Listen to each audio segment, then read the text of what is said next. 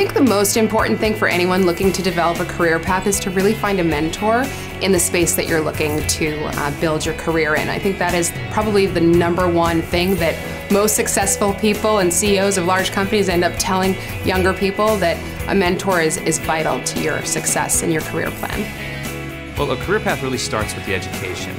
From there, it's about gaining experience. Most of the jobs we hire for, we're not looking for entry level. We're looking for 1 to 5 years of experience.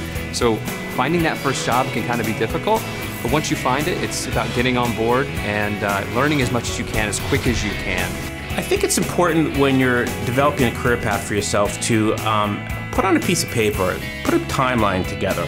Identify where you are now, where you want to be in set time frames, maybe 5 years, 10 years, 15 years, and really have a clear understanding of what you want to achieve in your career, because it's important to let your potential employer know that as well.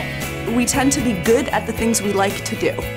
Think about the kinds of activities that you enjoy, that you're good at, that motivate you to get up in the morning, and then look for opportunities to do those sorts of things and be really broad, especially early in your career.